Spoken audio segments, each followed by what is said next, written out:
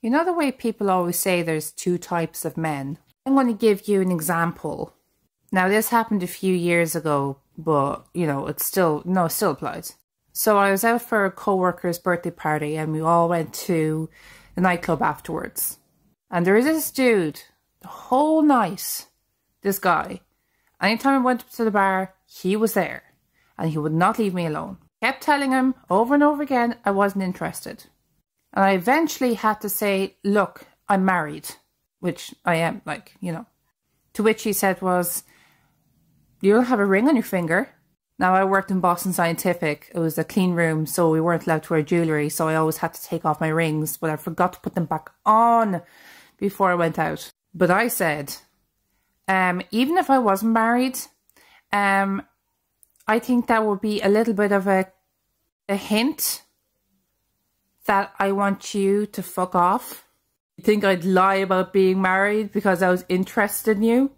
So I spent the rest of the night trying to avoid this dude, right? I was trying to have a good time with my friends or whatever. So it came to the end of the night. We all had to go outside or whatever. And the bouncers were still there trying to usher people out of the nightclub. And the guy who wouldn't leave me alone was very drunk. And it turns out he's a very angry drunk. Now, I don't know exactly how it started going down. But he started, like, shouting at the bouncers for some reason. I don't know. But then he threw a racist slur to one of the bouncers. And something clicked in my brain. Now, I'm not a violent person by nature. I'm not. But I went over and I kicked him in the balls. I mean, he deserved it. He had it coming all night. And being racist was kind of the last straw for me. So anyway, a few minutes later, most of the people had dispersed, so the bouncers were kind of like, you know, they were kind of like just hanging around at that stage. I was just kind of standing around talking to my friends.